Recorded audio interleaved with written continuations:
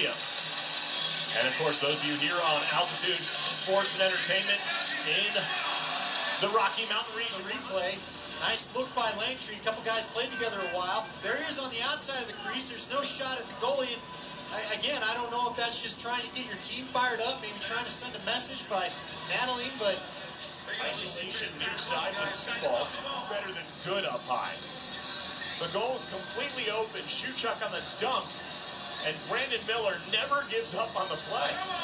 Just a great job of diving across and sticking the stick out. You know, they tell you when you're playing defense, man down, the Philadelphia, you see the replay here, just a feed right down the highway. You got to be a little bit tighter, but it's tough to argue anything Steve Toll's done this year. He's one of the defensemen tied outdoor player, and this time he just put one of those outdoor moves to use as he fires low there on Levis and able to put it in the net. To get back to your question about Mundorf, I think we already see it weighing on Mundorf. I was just getting ready to say, we'll see if they get this power play unit going, and Brandon Mundorf just fires it past that top shoulder there, the upper left corner there past the shoulder of Levis, and now we'll see if Mundorf works net. Philadelphia, great to have you with us. Moving in with Smith, leaving off for Grant. Shot. Grant, another shot. Saved by Miller and nearly got through the wickets, but he covers up. Grant did not score a goal in the first half, but assisted on 6. Blackjack, you watch Langtree here taking it to the rack.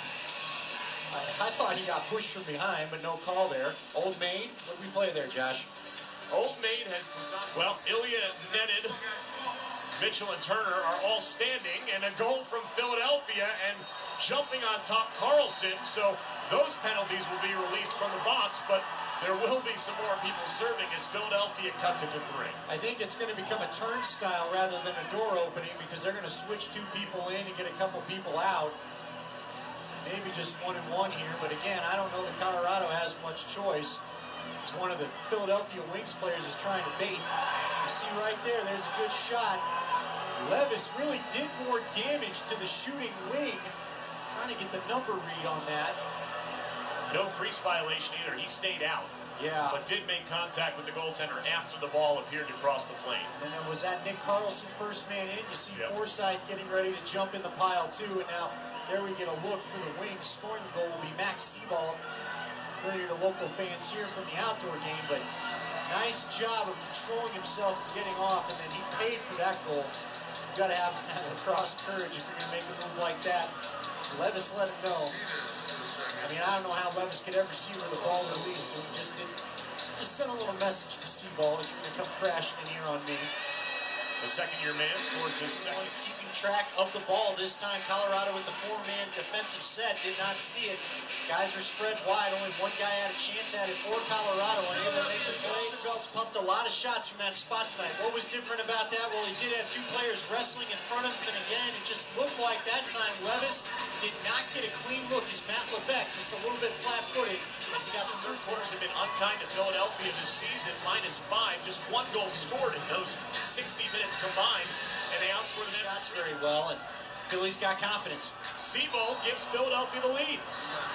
His 3rd goal of the game. Brand around his man in front. Shot save Miller. John Grant got lit up in front. Helmet player coming over to help. It's our first look to see if that. Nope. There'll be no. If he's challenging that he was in the crease, that'll be clearly lost, and this will be the quickest decision we've had. You know, the replay put in a couple years ago in the NLL, and it's funny because I talked to Bob Henley this week. I said, we went 2 for 2 last week, which meant the difference in a 1-goal win. He said, I don't think I won 2 the rest of my career. Grant draws Manny, right hand. Grant in front, the dive shot. Leverage on him. But it's just a situation where once he's got you, there's not much you can do. It's kind of like taking a pass interference call in football. You see what, if in fact, Iannucci, it looked like the official was in perfect position to see it. Boy, if he's calling it, it's going to have to be that. That loses the handle momentarily. Now McGlone in the corner bar. It's far goal line extended. Coming away with it all alone, empty net, and contact with the goaltender Levis, but before that, a crease violation. What it is, they just don't seem to ride the momentum anymore. Now, you see that. Wings and Mammoth, the 2 teams meet next week as well. Langtree shot, save Miller. Got enough of it, looking long.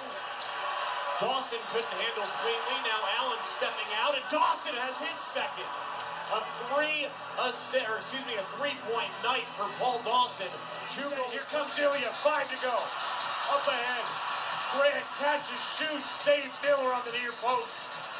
And Philadelphia comes away with a 1-goal victory at Pepsi Center. I'll say this for John.